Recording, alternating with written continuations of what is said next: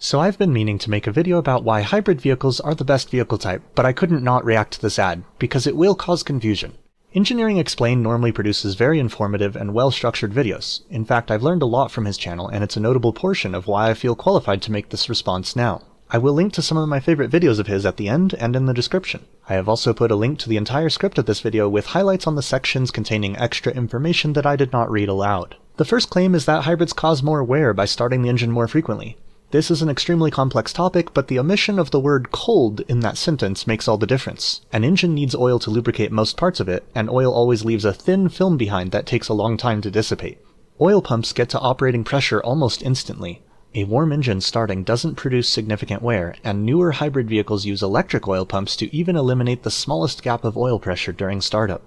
A cold engine has to use more fuel to run. Cylinders always have a thin coat of oil on them. More fuel washes away and dilutes this oil when it is also moving slower due to being cold. All fuel produces carbon dioxide, water vapor, and nitrogen oxides when it burns. When the engine is cold, the nitrogen oxides and water vapor can form nitric acid that condenses on the cold cylinder walls. This eats more of the oil film. This is where most engine wear comes from, and why you should wait at least 15 seconds between starting a cold engine and moving the vehicle. When your vehicle is already warmed up, additional starts cause a minimal amount of additional wear that is more than compensated for by the fuel savings of the engine turning off when not needed. Additionally, saying an engine is off can be misleading. While newer hybrid vehicles do actually stop spinning the engine at times, most of the time when an engine is not running, it is still spinning, which keeps the oil where it needs to be. In fact, non-hybrid vehicles stop running their engines while coasting as well, but they are still spinning. It is impossible to prevent water from getting into motor oil in small amounts. The engine itself under normal operation pushes a minute amount of exhaust into the oil, which I remind you that the exhaust has water and acid in it. This is also why oil turns darker. It's from the exhaust. Which, by the way, if you don't go on longer drives once a month, you need to be changing your oil more frequently, or going on at least one longer drive per month. It's a real shame most people aren't told this, but fortunately newer vehicles help you deal with it.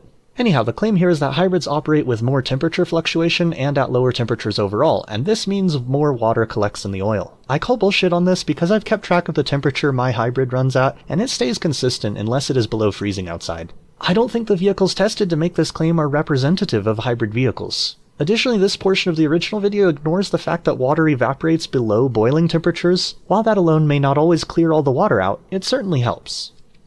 While fluctuation of any kind does cause wear, I'm not sold on the temperature fluctuation of hybrids being a bad thing. See, another thing people generally understand is that revving an engine higher wears it out faster. But if your engine never revs high, it will break quicker. It's the same thing if your vehicle sits around disused for weeks at a time. The lack of variation in a system of many moving parts wears out those parts faster than regular variation.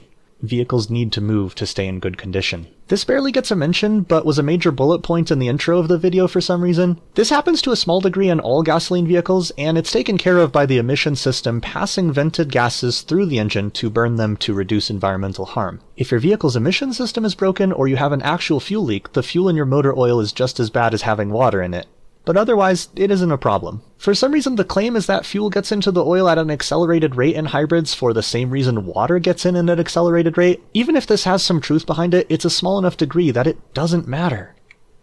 Hybrids kick in most when moving from a dead stop, going at lower speeds when an engine is less efficient, and during high acceleration to boost the power output and reduce how high the engine needs to rev in order to get enough power. These all lead to the engine being treated more gently, which makes it last longer and use less fuel. Critically, as I stated earlier, an engine needs to be used regularly in order to stay in good condition. Plug-in hybrids have more issues because they don't use their engines enough, so even though they use even less fuel, they are more expensive and have more problems. While more expensive than a gas-only vehicle, hybrids use less materials and have less complexity than plug-in hybrids and electric vehicles. This makes them last longer and have fewer issues. The high initial cost can be a problem, but the fuel savings and maintenance savings over their lifetime more than make up for it. They do have smaller engines and can't go as fast as the most performant gas-only vehicles, but they have instant and high acceleration, and very few people take a vehicle to its maximum speed anyhow. Right now, their batteries also last longer than plug-in hybrids and electric vehicles because the battery usage can always be balanced against an engine. The batteries are never overworked or overutilized like they can be in other vehicle types. However, that does seem to be changing. Both sidesism is generally bad, but I'd be a fool not to speak the truth about the downsides. While electric vehicles are the most expensive to repair and plug-in hybrids a bit below that, Hybrids are still more expensive to repair than gas-only vehicles. You shouldn't need to repair them very often, but if you aren't as good of a driver, it might be worth considering a gas vehicle instead. If you care about Earth staying habitable to human life, then you should also be aware electric vehicles are better over its entire lifetime for the environment. If you really care, don't buy a private vehicle at all. They're one of the most energy inefficient things in existence. Everyone has bills to pay. Mobile One was paying. I'd take the money too if I could. Don't harass people, but do look for more information anytime you're just told to believe something. That includes this video. I am confident in my knowledge, but you don't know me. You don't know that you can trust everything I say.